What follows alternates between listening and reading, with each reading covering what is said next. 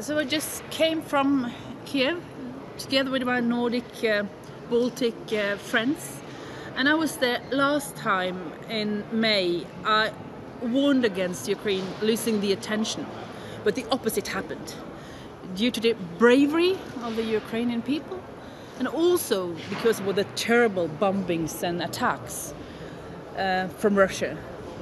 So they are now using the coal as a weapon, and it's extremely important that we stand up against Russia and provide the Ukrainians with humanitarian assistance, more weapons, and also support to their budget.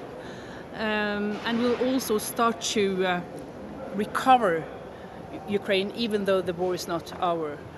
And we also gave them money so they can purchase more gas. As an energy-producing nation, it's very important now that we, Norway, can be a trustable deliverer of gas and energy to the rest of Europe, and we really feel this responsibility. Thank you.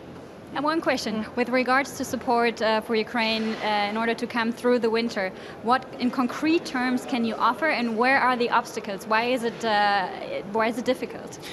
Equipment, they are asking for more equipment from all European countries, and also money so they can buy more gas. And that's why Norway did it just last week.